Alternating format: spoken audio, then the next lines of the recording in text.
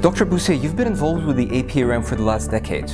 Could you please describe the African peer review mechanism in a nutshell for us? Simply put, the peer review, the African peer review mechanism, is a self-monitoring instrument that African leaders have mutually agreed to undertake assessment of their performance in all areas of governance, political, economic, social, with the view of identifying the deficiencies of the governance systems and come up with a plan of action that can help them move forward in fostering socio-economic development.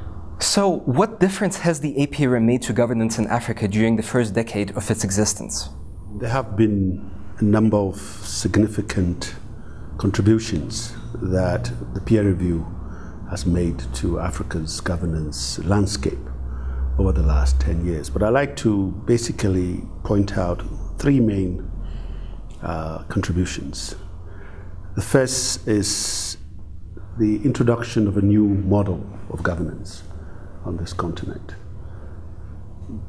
The second is the actual shift in paradigm in the way African leaders and African citizens understand their role in enhancing governance on the continent. In other words, taking more leadership, ownership, and responsibility for policy making. The third would be the fact that the peer review has, in a very benign way, legitimized some issues that hitherto were not sort of discussed publicly by African citizens as well as African leaders themselves, i.e. systemic and structural issues that affect governance in general. Yes. There's also, I think, a more regional orientation of policies. And that is to say, countries are now beginning to compare themselves with each other within Africa than the traditional notion of comparing themselves with countries in the north, in developed industrialized countries. So you find a lot of healthy competition in terms of policy making between Ghana and Kenya, between Uganda and South Africa, and so on. And that again is a significant development, because the whole North-South dialogue, North-South policy making has not worked over the last 50 years or so.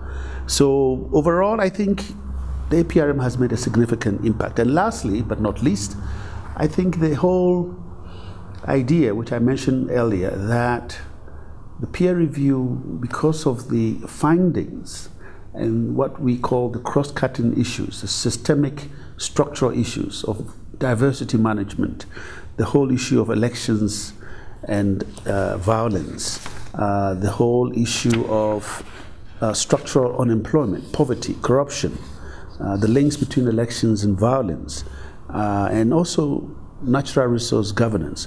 These are fundamental structural issues that before APRM were not easily, comfortably discussed in the public realm. Part of the significant contributions of APRM has been the legitimation or legitimization of these issues. And openly and publicly, African citizens are now discussing these challenges as fundamental issues that ought to be confronted if good governance is to be enthroned on the continent. So I think if you look at it from these perspectives, the APRM has made a significant dent in the landscape as well as in the psyche of Africans with regard to how development can be achieved through governance that is owned, that is led, and that is appropriated by Africans. That's a major breakthrough over the last decade. Briefly, what are the major challenges currently facing the APRM, and how should they be addressed? There are several challenges that the mechanism has faced over the last 10 years, but I think the major one is that of institutional, organizational, and structural. By that I mean, I think in retrospect, the optimism that greeted the initiative sort of blinded the original founders to the challenges of institution building. that is also part of the developmental challenge of the continent. And here I mean the governance structure is somehow weak, from the forum to the panel, the secretariat, and the focal points. I think the institutional role of each of these actors were not as clearly thought out in terms of possible conflict of interest, possible capacity deficiencies, and simply what I call the dysfunctions of collective action in any kind of group, such magnitude, any project of such magnitude. You often come up with challenges that are purely human, institutional behavior dynamics. So some of that have tended to impede the full potential of the mechanism. And I would really like to suggest that until we get it right, the institutional structures, the mandates of each actor, in fact, nothing short of a charter that would need to be signed among the member states who are participating in the APRM will solve this problem. Because there's a lot of voluntarism that actors sort of tend to have a voluntary approach to things. And therefore, when things are always voluntary, the incentives are quite few. So I think really this is the challenge that the mechanism faces, and until we resolve that, I'm not very optimistic that we will get much. There are some interesting possibilities developing for the future of the APRM, particularly an envisaged African governance architecture and the possible integration of the APRM as one of the African Union organs, alongside the Peace and Security Commission, ECOSOC, NEPAD, and others. In your opinion, what does the future hold for the APRM in its second decade of existence?